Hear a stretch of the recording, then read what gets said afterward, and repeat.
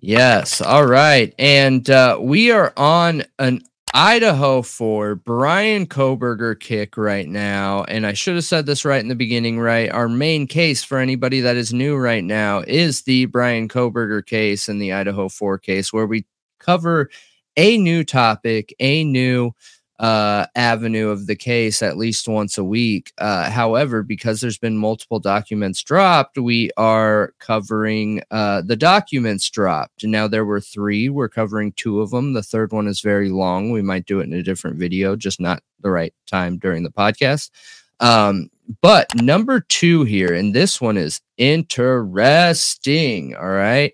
So this is February 1st of 2024 in the District Court of the 2nd Judicial District of the state of Idaho in and for the county of Latah, state of Idaho, versus Bryan C. Kohberger. Motion to allow certain experts and investigators protected access to view I.G.G. materials. Comes now Bryan C. Kohberger by and through his attorneys and hereby moves this court for an order allowing certain experts and investigators protected access to view I.G.G. materials. Counsel for Mr. Kohberger has reviewed the materials currently available under the court's sealed order for disclosure of I.G.G. information and protective order filed with the court on 12/29/23 and requests the court to include additional members of the defense team access to the materials. Mr. Kohberger specifically requests the current protective order to expand and allow defense experts Dr. Leah Larkin, Bicca Barlow, and Stephen Mercer access to the materials. Further, Mr. Kohberger requests that the criminal investigators that are part of the defense team be allowed to have access to the materials as well, expanding the current protective order to include additional members of the defense team and experts includes each additional person subject to the restrictions of in the protective order. This request is grounded in Mr. Kohberger's 6th Amendment right to effective assistance of counsel and counsel's ongoing duty to investigate the case brought against Mr. Kohberger. Access to these materials is necessary to investigate how and when Mr. Kohberger was identified as a suspect. Dated this first day of February 2024. Bam! What do you think? Ann Taylor. I found it super interesting immediately that Gabriel Vargas was not mentioned on that list of experts. It was Leah Larkin, Bicca Barlow, and Steve Mercer. No Gabriel Vargas in sight. Yeah, so I've wondered about that too. And what's interesting is we've actually talked about this topic 2 other times, if I'm remembering correct, which you can't depend on my memory, just to be honest. But we've talked about this at least before. And, you know, Vargas did a show with Truth and Transparency, right? Yep. And Vargas was really open, didn't break any rules of the gag order, but really got personal with Truth and Transparency. And in a way where I believe just being in sales, I want to be very careful how I say this because I don't want to offend anyone. You know what I mean? I'll use myself as an example. So, you know, it's 2024 nowadays. I am in sales. I've had my tattoos visible before, right? And in the process of removing them, it takes a long time because there are still people to this day, to this very day, that will look at my tattoos and feel some type of negative way about working with me before we've even had a conversation to talk about what I'm going over. So there is still judgment out there in the world, right? Now, if I was in California, no one would think twice. Like, who cares what your tattoos say? No one out there would probably even care enough to know what they even said, even though they don't say anything bad. But using that as an example, right? When she went on Truth and Transparency, the Truth and Transparency, which is not anything bad against her. But that channel has brought some drama because of some of the stuff she's uncovered and some of the topics she's covered before, right? Now, you have that paired with an expert, and that expert going on there. I think that could make some viewers feel a negative type of way about it, therefore making her not a great option to bring to court where bias is very important. And I hope I said that in a respectful way, because I don't think there's anything wrong going on there. I just think that maybe could be why.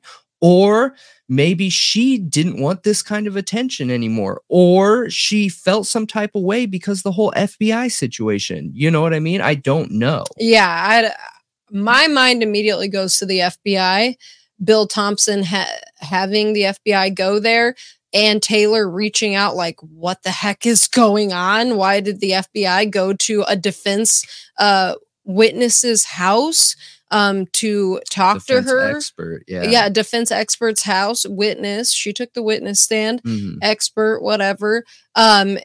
Why did this happen? Why was I not notified at the behest of the prosecutor? Like, why are they doing this for the prosecutor? She literally reached out and was like, Gabriel Vargas just called me and told me this.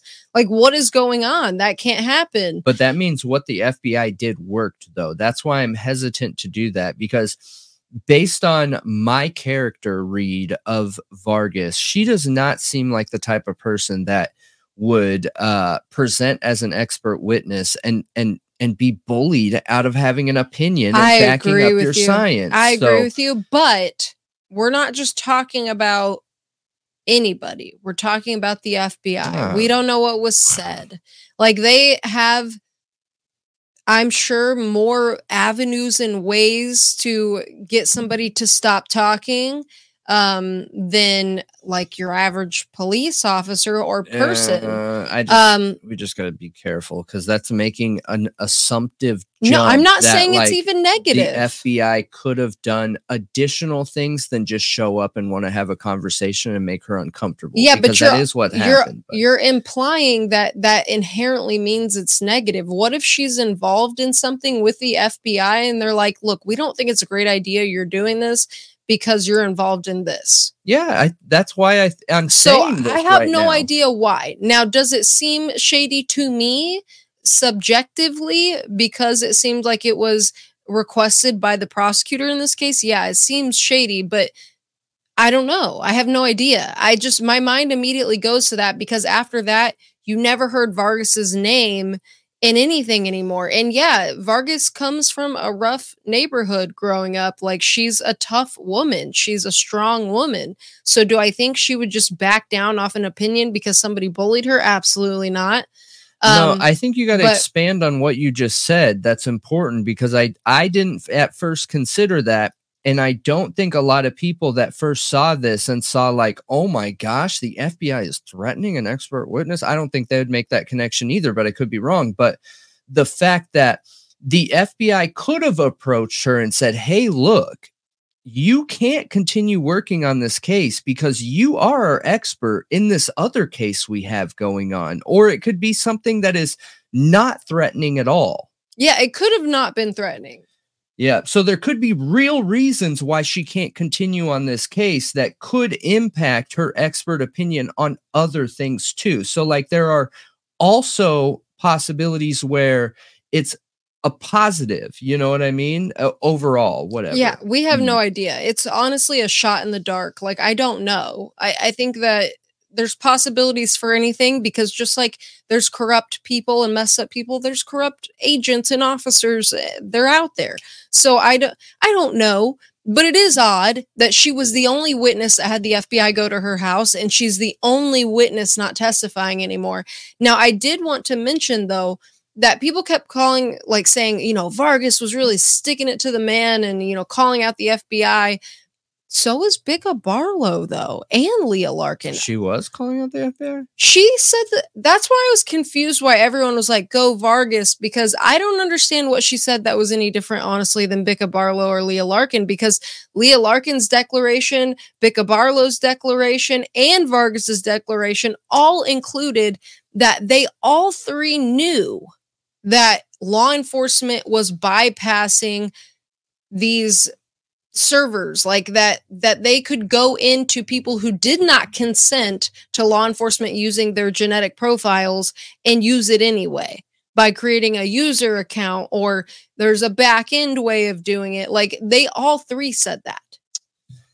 Yeah. And so I'm confused why Vargas was picked for the FBI to visit if all of them are saying, look, we know law enforcement is doing this. All of them said that. Here's another theory too. Again, using the Truth and Transparency interview and stream. So I don't know if I saw any other creator where she went on their stream. Now, Lana, Truth and Transparency, I believe, based on what I've seen, I could be wrong here, so don't quote me up, but I believe she thinks that Bryan Kohberger is innocent, right? And she's fighting against like the investigation, things like that. Maybe she doesn't know, like us, I'm not sure. But if you go on a platform where you have a creator that is fighting to potentially prove his innocence or against the prosecution, and you didn't go on another person's platform that does believe in his guilt, that also could show bias, which causes problems for the defense. It minimizes that expert's opinion and testimony because there could be bias. Yeah. I see what you're saying. She did do an interview on one other person's channel, but I believe they are friends with Truth and Transparency, but I don't know that they are fighting for things like that. I don't really know much about their channel, but she did go on one other person's, but I don't know if that was pre-expert testimony or not, to be honest. I just know I've seen that interview before randomly. Well, it's just important to note that, like, it could be a non-negative thing too. I think that's really important because I think that depending on how you're looking at this case, it's very easy to go there. Yeah.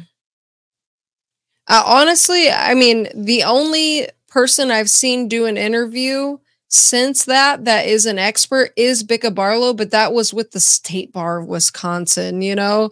That was a lawyer thing, and she's doing a presentation. Like, she's not getting personal and going on a like true crime podcast and chopping it up, and you know, she's not doing all of that.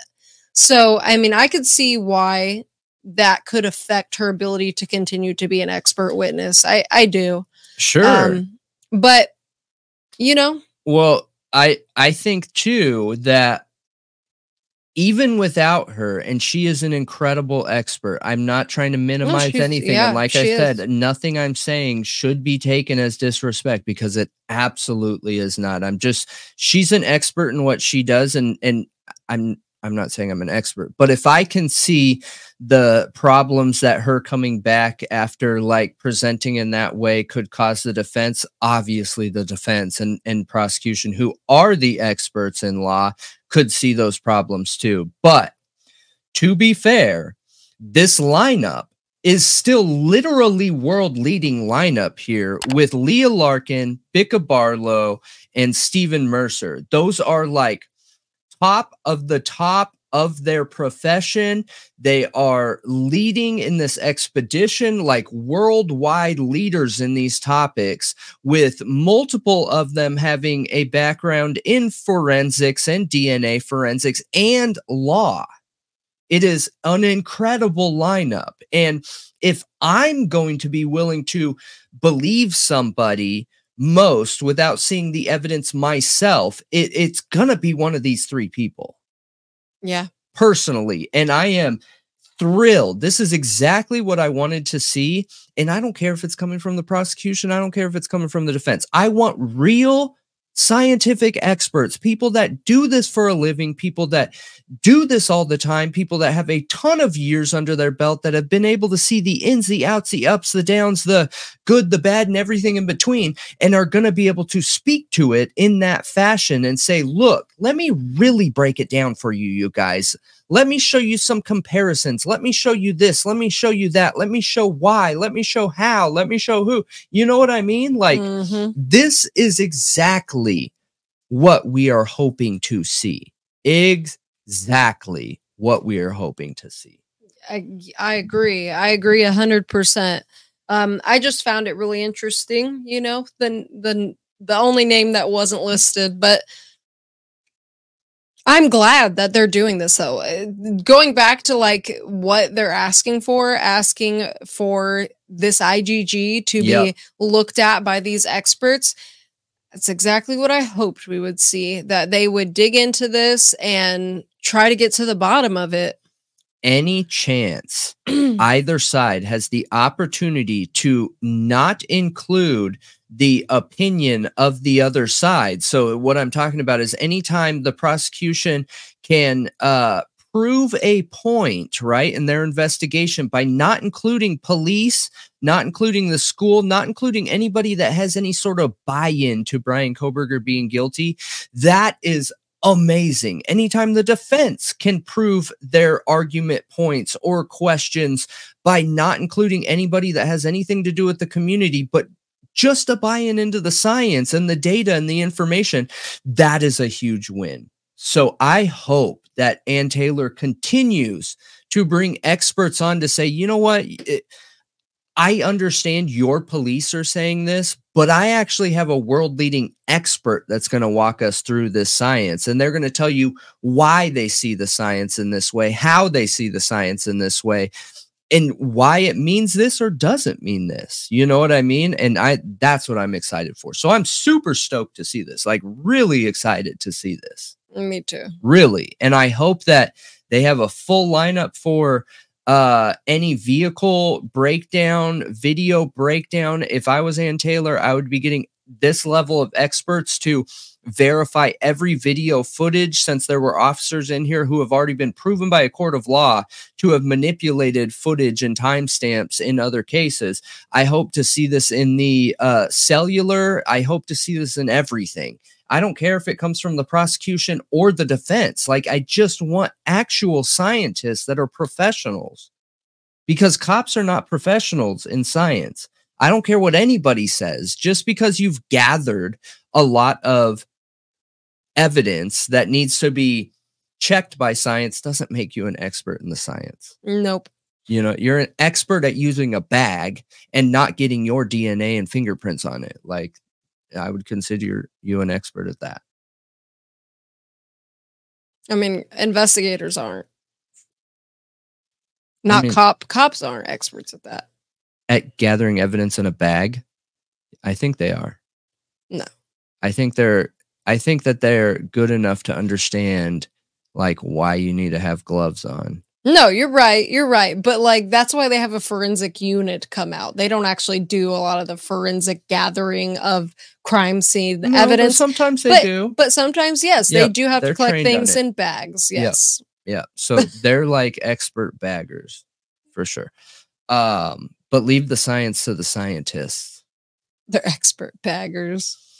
But let us know what you think and how you feel about it. Are police expert baggers? I think they are. I wasn't asking you. I don't think there's anything wrong with that either. I was asking them. Yeah, somebody's got to do it. And whoever does it should be an expert about it.